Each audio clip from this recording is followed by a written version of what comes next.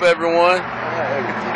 What's up, everyone? I'm here with my buddy Skeet, and we're talking about good old Sunny Slope Zombie hunter. hunter Yeah, guy. Brian Patrick Miller.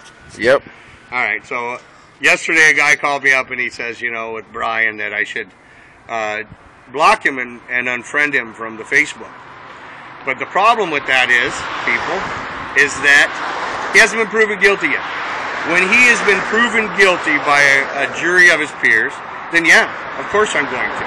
But until then, I'm going to presume he's innocent, and I suggest everyone else does. It's judicial process, and we all rely on it as part of our freedoms and sanctity and safety of ourselves and our American way.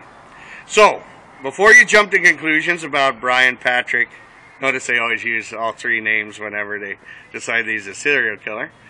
Brian Patrick Miller, the zombie hunter. Keep a clear head. Don't jump off the cliff and think we should kill and hang the guy already. He hasn't been proven guilty.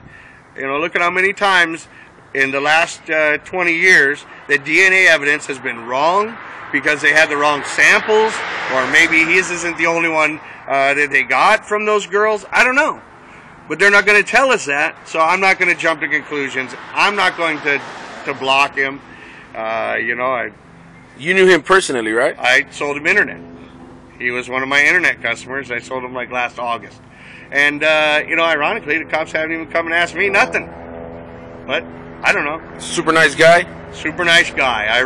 Him and his daughter, Sarah, were super nice. They came to our rock and roll shows, you know, and he didn't use excessive bandwidth on his internet. I don't know if that means anything, but he was considerate of the other people that are on the internet, because, you know, we all are a community and we pull from the same pool. So when you're kind to your neighbor, and your neighbor be kind to you, and he was good. He was good about that. Wow. So, and at the shows, he, you know, only had a couple of beers, and then he would stop long before they were going to leave. He acted very responsibly. Hell, even on the big storm we had, where all the streets went out on 7th Street, he helped the cops direct traffic for like 3 hours. Wow. Yeah.